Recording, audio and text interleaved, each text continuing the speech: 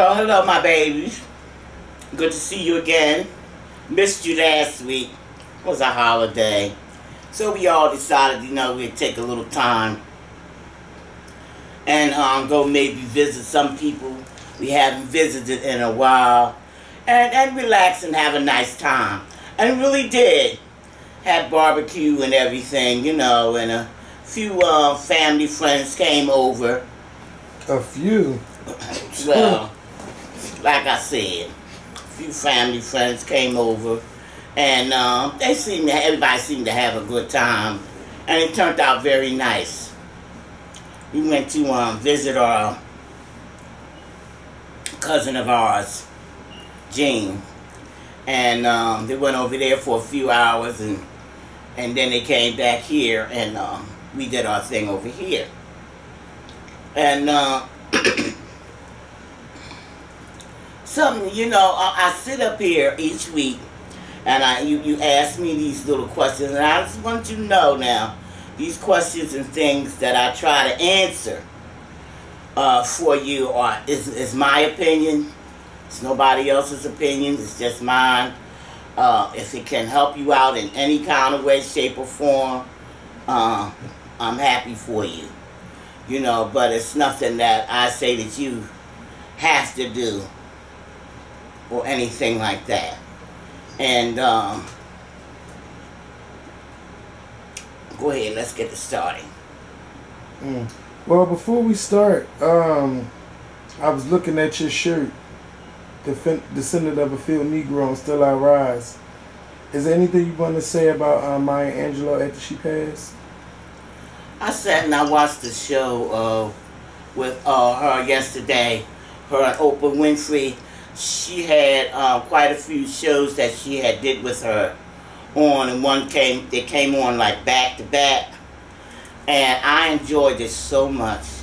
And it showed you where it started back. I believe it was in the 60s, and it showed you each one that came on showed you how she aged through the years, how she progressed through the years, and how you develop. And she developed and she grew more and more through the years that she came on, up until I believe it was the final show that she had when her hair was completely snow white. And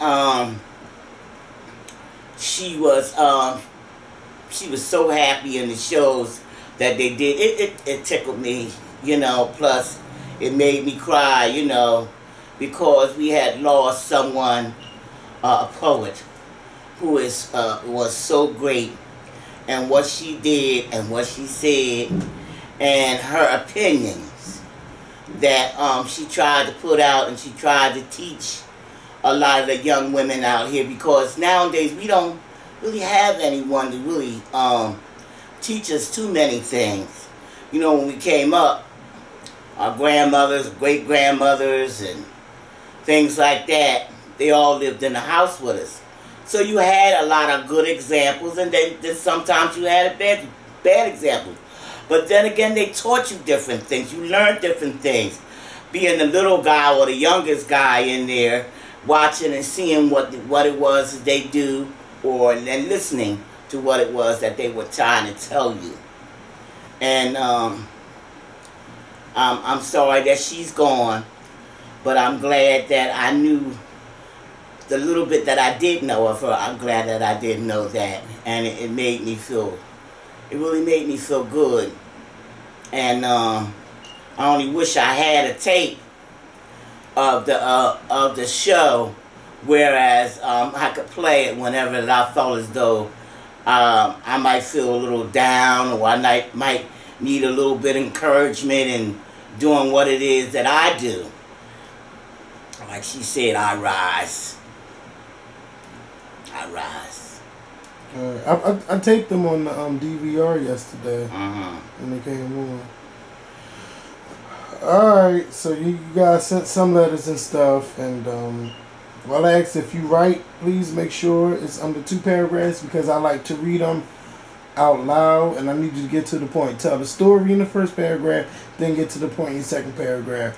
Please make sure y'all start off clicking that thumbs up button, and make sure y'all share this video on Facebook, Twitter, Instagram, and wherever else. Oh, I hope so.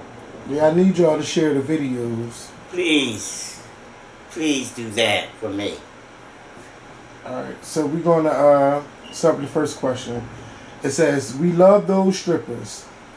My friends and I often go to see the male exotic dancers when they have shows here in Philly on a weekly to monthly basis. My best friend, who has been in a relationship with her boyfriend for 6 years, sleep with some of the strippers every time we go out of town or in town. Her boyfriend keeps telling me that one day we are going to Unclaimed Diamonds to pick out her engagement ring. I feel so bad every time because he is an awesome man. It is so hard to find a man who will be good to you, especially in Philly, because they are a mess. And I remind her of that all the time, but she don't care. We will be going to North Carolina in August for the annual North Carolina versus the World weekend. All male strippers come from all over the world to compete against each other, and it is a fun-filled weekend. My best friend is planning to have sex with whoever wanted, and I'm so scared. Should I tell her that her man wants to propose to her, or should I shut my mouth and see what happens? I am tired of buying pregnancy tests too. Please shake my head. Please help.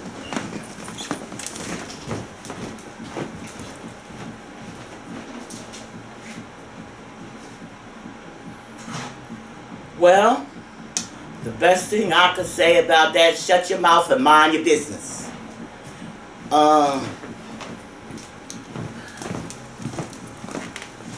Sometimes you may think you're doing a person a favor by telling what you've seen or telling what you know, and sometimes it's best not to say anything at all. Make the person know, to make that person think that you have been working against them or plotting against them, and it just didn't sound right when you said that this person wants to sleep with the male strippers. That doesn't sound too healthy. Because, you know, they go out there and they meet people from all over the world. People don't say what they have. They're not going to tell you. And you might hook up with something that you don't want. And it's just not a wise idea to me to go out there and hook up with something and maybe come back with something you don't want. So the best thing I think you should do about that is, hey, don't do it yourself. And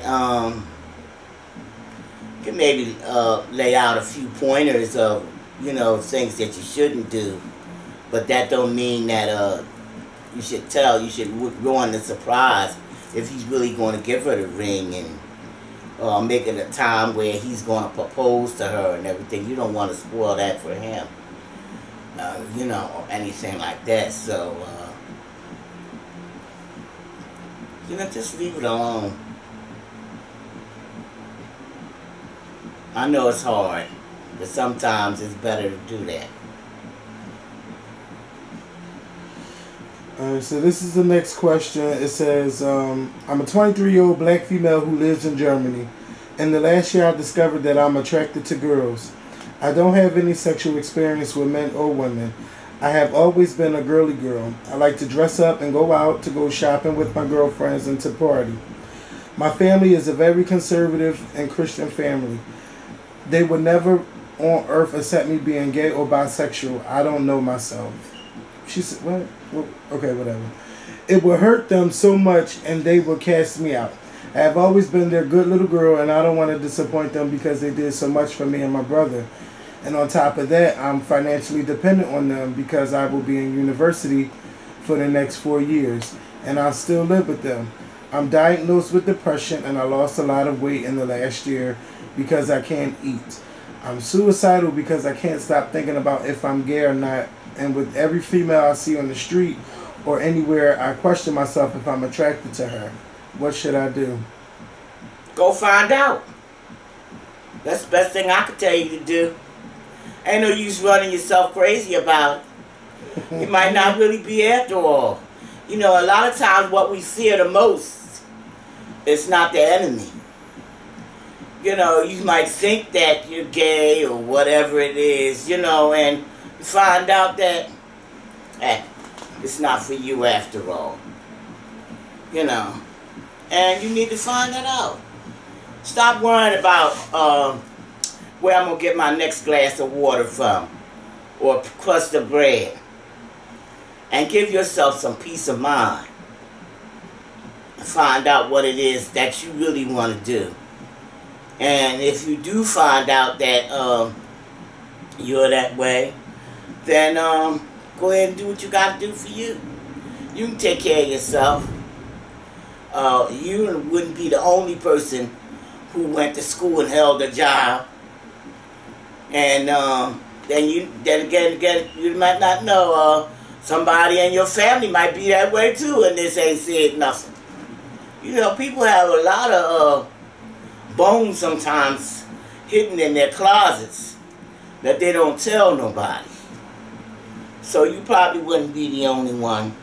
Mm-hmm. But if it's bothering you that bad, go find out, baby. That's the best thing I could tell you. Don't torture yourself.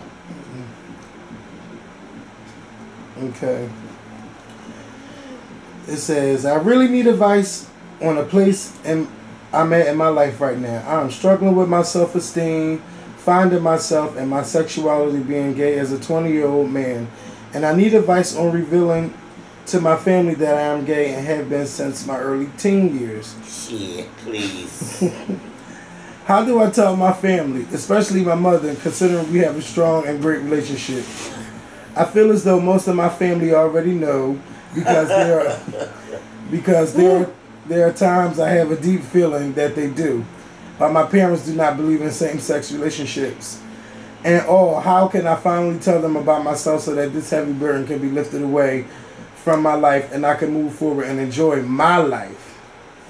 Baby, they already know, and you know they know. Come on. Stop playing games. You know? They know, but it's just a thing, whereas you don't push the issue. If you don't push the issue, then I won't push it. You know, and you don't say anything, I won't say anything. You know, it's a thing, whereas you're my baby and I love you. And if that's what's going to make you happy, and that's the way you want to spend your life, it's a hard life to live. It's not an easy life. Because you have so many people that are so against it. But nowadays, it's not as hard as it was 10 or 15 years ago. And I say, if that's what's going to make you happy, go ahead and do it. You shouldn't have to say anything to them. They already know. Do what you got to do. Go ahead and be happy. Like you said. Be happy. Okay, this one says, Hi Mama Scorpion, I recently got engaged to my longtime boyfriend over 9 years, and I have been planning for our wedding for next summer. I recently asked one of my friends of 2 years to be my maid of honor this past Sunday. When I asked her, I sensed that she was surprised, but it wasn't in the way that I expected. We went out with a group of friends afterwards, and she didn't share it with them until I brought it up. However, she did say yes. Now when I talk to her, it's not the same. Our conversations are short and simple. I always go with my gut, and something tells me she's not feeling the role I've bestowed upon her. I'm not sure if I'm being paranoid or sensitive, but I'm wondering if I made the right decision. Should I talk to her about my concerns, or should I let it go and see what happens? Talk to her about it. see what it is that she really wants to do. If she really doesn't want to do it, it's no good having somebody by your side who doesn't have your heart and concerns in her hands too. Maybe she didn't know that you felt that way about her, you know, or you felt that close about her. And you should just ask her. Find out. Go ahead and find out. Mm-hmm. It'd be better for you to find out than you go get into the middle of it, and then you got to stop what you're doing and start all over again. Go ahead and make sure this is what she wants to really do. If not, don't take offense to it. Just find somebody else who would rather do it than her. That's all. You don't have to get upset about it. Okay. You know, already picked it up. Your senses have picked it up. You got good senses. She should. I don't know. That's 2 years. That's kind of fast. Pick somebody like that. All right. Go back to this doggone folder. Okay. This one says, I'm 28 years old. I'm a 28-year-old female. I've been single for a very long time. Now that I'm almost 30, I'm starting to go into panic mode. It's my dream to settle down with a husband and have kids. I really want kids. I feel like I'm running out of time. The problem is I don't have a boyfriend. I actually had like one real boyfriend in my life. Now I've been in love, but it always seems to be with someone that doesn't quite feel the same and doesn't want to commit to me. I don't even know how to meet people anymore, and I've kind of isolated myself. I do pray for my husband and my family, and my prayers are very specific. What other advice can you give me? I hope you can help me. Well, they have different organizations and little clubs that you can join to meet men. Try to find somebody that you might like to be with. Some of them are pretty good. And doing that, well, and what's the hurry? I know you're running to 30, but still, you know, try to get out there and enjoy yourself and know what it is again to be circulating yourself and knowing what it is to go on dates and to go out and to laugh and have fun with a man and enjoy yourself. And stop trying to do everything in a hurry, because a lot of times when you try to do things in a hurry, you miss a few things. Well, you miss a whole lot of things. You're going to have them babies, you know, and you'll have the life that you want. Just be a little more selective. Don't be in a hurry. Be a little more selective in what you want and get it. Go after it once you find it. And like I said, you're going to have them babies that you want. Mm-hmm. Don't worry about the next man. What she got, what they got, because you don't know what they're going through to keep what they got. You know, it's not necessarily getting what you want. You got to keep it after you get it. That's the whole trick to marriage. Keeping what you got. Because sometimes it's 60-40 or 80-20. Sometimes you give them more than the other person to give. It takes a lot to give. And you wonder how come you got to give so much and the other person doesn't. But sometimes those things go down. So just take your time a little bit. Like I said, find the different organizations or find one that you might like a little bit better than the other ones. Try a couple of them out and see what it's like. Yeah, you also got their speed dating stuff too. Yeah. Mm-hmm. Try that. This one says, I'm a 17-year-old female, and ever since I was 2 weeks old, I had my stepfather in my life. He was the best father you could ask for. My real father was never there, but I didn't care due to the fact that I had a father figure. When I was 15, my parents divorced and my stepfather didn't stick around. Therefore, I was left with no father. A few months after the divorce, my real father and I started talking. I don't like talking to men due to the fact that I only grew up with my brother and stepdad.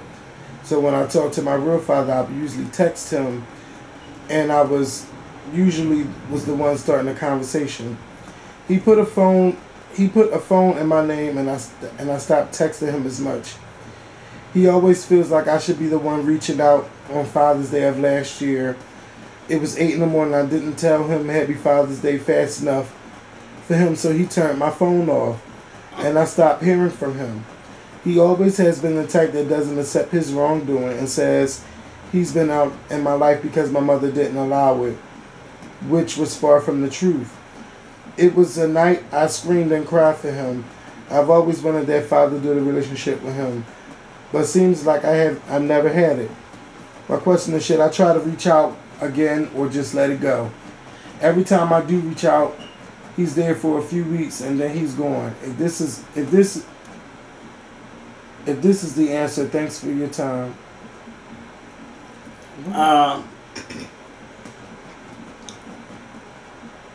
Well, at least you got a father. There are a lot of people who never had a daddy, never seen their daddy, or anything like that of a man to call their father. I had an uncle who served as my father, and he was wonderful. You know, because if I was wrong, he'd sit me down and he would tell me. You know, he a lot of times do my hair, and he laugh and talk with me and listen to what my problems might have been at that time, you know. And hey, if he only wants to show up every now and then, let him just show up when he wants to show up. You can't force somebody to be in your life who don't want to be there. So maybe he feels guilty about all those times he claimed that your mom wouldn't let him participate. And like I said, maybe he feels guilty about it and can't face you, or don't want to face you. So let him get what he want to give and let it go head on. You're a daddy's girl. You want to be a daddy's girl, but you know, hey, sometimes it's just not meant to be that way. Yeah, you can't force everything to be the way you want it to be. Just accept what God gives you and go head on. Excuse me. Like I said, at least you do still have a father. Some people never have had one. So just try to be grateful for what you do have, and don't let it upset you. Just go on and live with it. This one says, hope all is well for you and your family. Me and my sister have always had a not so close relationship with each other. We are 4 years apart and she's the oldest. She resents me because she thinks our mom treats me better, which is crazy. So she has never tried to have a relationship outside of holidays with me, and makes me sad at times. Recently, my father passed away in March, and I tried to make amends for both our sake, but she still will not talk to me because my father left me in charge of his final days and what he wanted, because they too were not close. So he felt I would be the best person to handle it all. This has really made things worse because she feels like I intentionally excluded her from medical decisions as well as funeral arrangements. But when asked for help on calls, she says she doesn't have any money. So when things were done, she didn't like the choices I had made for him, but wouldn't say it to me. The military issued me a flag the day of the funeral for my father's service, and that pissed her off to the highest pistivity. I never heard that before. Since she hasn't spoke or even reached out to me when I extended her hand, she said that I act like an only child, so she doesn't want anything to do with me. I'm so hurt and confused that I sometimes cry as to why I'm not close with the only sibling I have in this world. Please help me. Should I say forget it and move on, or continue to try and break down this wall she seems to have against me? Go ahead on, move on. You know what? Sometimes it's not meant for some people to be close. You could try all day and try all night. The more you try, the wider that gap becomes. It's just like a hole in the street. You try to patch it up, it gets bigger. Each day you look at it, it gets bigger. Somebody drives over it, it gets even bigger. And you're wondering why? Why me? What did I do? What did I say? Sometimes it's not anything that you really did. It's just happened to be that way. That person could actually be jealous over the way you tie your shoes or the way you comb your hair. That's just how some people are. But you know what? Love the one you with. Love the people you with. Love the people that you deal with each and every day. Love is such a word that means so many things. And yet we still don't understand it. It is so complicated. Yet it can give you so much happiness and so much joy. And it can also, it can bust you in two. We think of only when somebody says, oh, I love you, you just think of hearts and flowers and this and that. But it's not just that. It's trying to understand a person.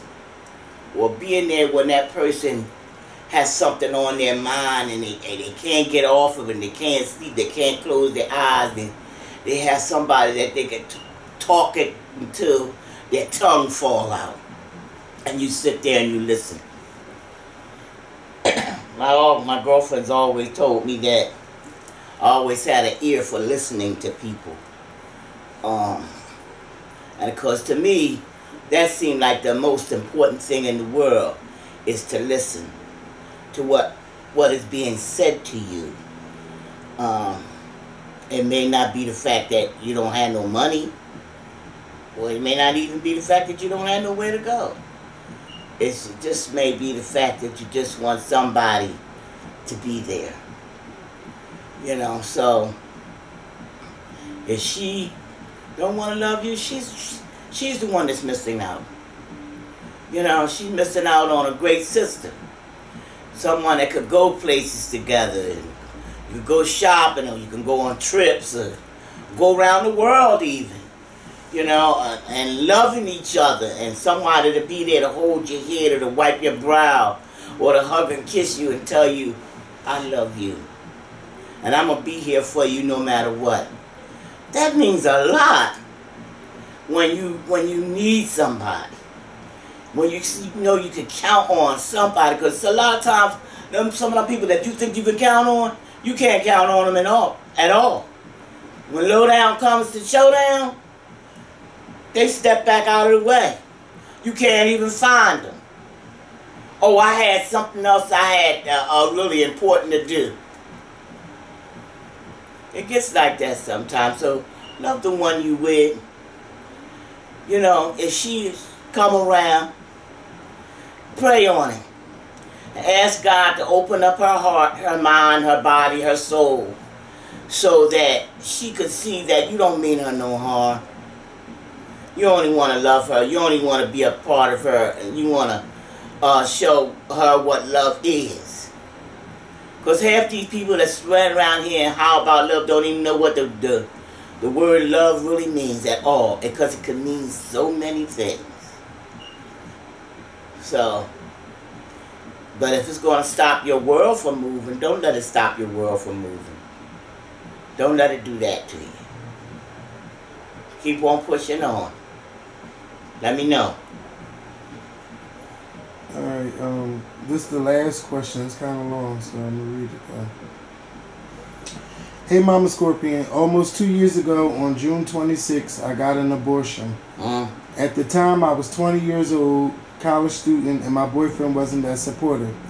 We mutually agreed not to continue the pregnancy, although he helped me create the child, paid for the surgery, and took care of me the day of the abortion. I received no emotional support from him after the abortion was done. Is that the bus? That's what it sounds like. He wouldn't let me talk about it. He wouldn't let me express my feelings because he claimed I don't want to bring negativity into the past of our relationship. Our relationship eventually ended because he cheated on me numerous times. I walked in on him and a girl in his bed and I whipped his ass. But what hurt the most is that he left me for another woman when my brother died. He didn't even come to the funeral. Because of him, I developed major anger and anxiety issues. Now, 2 years later, I've learned to manage them. I pulled myself out of dark depression. I'm happy again. I've healed and forgiven him so I can have closure. I have recently had a conversation with him after 2 years of us ignoring each other. Although he is still with the other woman he left me for, he told me that he loves me and thinks about the baby all the time, and it really hurts him. He spilled out all of his emotions that he was holding in and told me everything that I've been wanting to hear him say. We've even established a very small friendship again, and he told me that if I need to talk to him about anything, he's there for me. Lately, I've been thinking a lot about our baby and wondering if I've made the right decision. My friends and family don't want me to talk to him, and I totally understand why. But none of them can relate with me. Oh, girl. None of them can relate with me because of the abortion, none of them know what it's like to go through something like that, and they didn't help me conceive the child. Mama Scorpion, I know that my ex is an asshole, and he probably doesn't even deserve to be in my presence, but I feel that he is the only one that I can talk to, and he would give me the support that I needed for 2 years that I still hold on to this day. I want to talk to him because it was his responsibility to me. It was to be a man in the first place and support me. Should I talk to him about the baby or just keep it to myself and tough it out? She's just, you know what? I just think that she's guilty because she had an abortion. She don't have nobody to talk to, and he the only one giving her the time of day. Like this is... I think it's a thing whereas that's a hard thing. Oh my goodness. You have a life going inside you and you stop it. You go get an abortion. The thing about it, does nobody know about it but you, the man upstairs, and the guy that helped you create it. Mm-hmm. And so who could you talk to about it? A lot of times, even any kind of death, you need someone to talk to about it. When someone dies, you see about burying them, what it takes to get that part together, and then you have the funeral, you put them in the ground, and afterwards you go sit together and you congregate, you talk about it. You talk about the good and the bad about that person or whatever a lot of times. And sometimes that's all there is to it. Then you call yourself putting it to rest. But when you don't have nobody to talk to at all because you didn't tell anybody, go to the guy. Talk to him. Look, if you can't talk to God, you can't talk to nobody. Well, I'll sit up here and just talk to God. Everybody will think I'm crazy. No, they won't. Talk to him. Tell him about it. He can answer you darn good and let you know how he felt about it. You know, you can't make a baby pay for your shortcomings. Uh-oh, I didn't pick out the right man, because I didn't pick out the right daddy for you, you can't come here. No, it don't work that way. You can't come here right now because I'm this inconvenience for me. It don't work that way. I'll tell you what my grandma told me. It's going to get here if it has to crawl out your ear. You let it get up there, it's going to get here. You can't change that on life. You just can't turn it back around and say, go back. No, it don't work that way. It don't. You don't necessarily need him because you ain't got nobody to talk to about it. If you want to talk to the man, go ahead and talk to him. But don't make no mistake and have another one. That's not what you want to really do. I mean, you're not the only one in the world who's ever made a mistake. Everybody makes all kinds of mistakes. Oh my God, do we make mistakes? Do we? And ask God to forgive us for being so foolish and hard-headed and not wanting to listen. Thinking you know something and you don't know crap. Life is really complicated. And when you get to that part of life where another soul gets involved, someone you gotta clean them up. Well, if I give it away, it'll make it better. A lot of times that don't make it better at all. In the olden days, they snatched your baby away from you, threw you down south, snatched your baby from you, and never seen it again. So you're back up south, so you're back up north. You done went down south, you was pregnant. When you come back, you're not.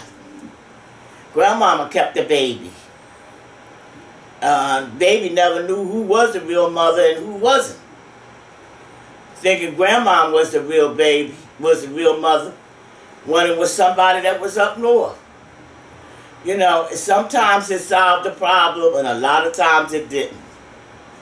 You know, because, hey, when lowdown comes to showdown, the time to get married and everything, you either told your man about this baby that you got down south, who's almost grown, who you had 5 or 6 years ago.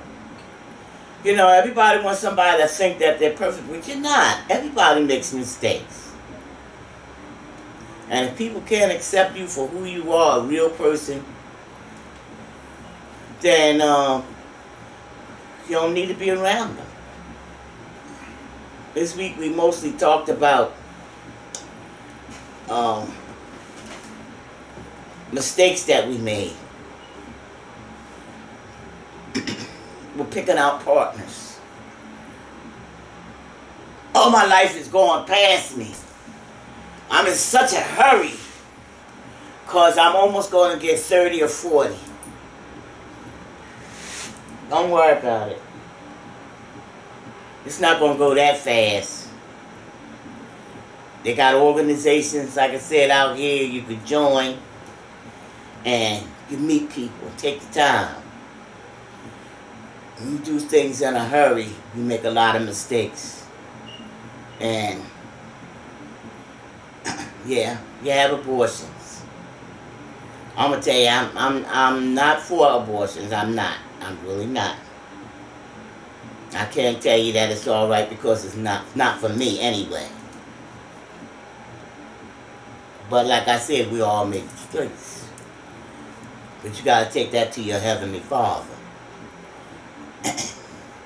And I know He'll listen. If nobody in the whole universe won't listen, He will. And they have people that will sit and listen to you too.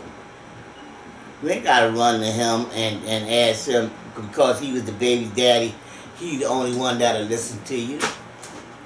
Or He the only one that'll know how you'll feel about it inside. There's other people that'll know.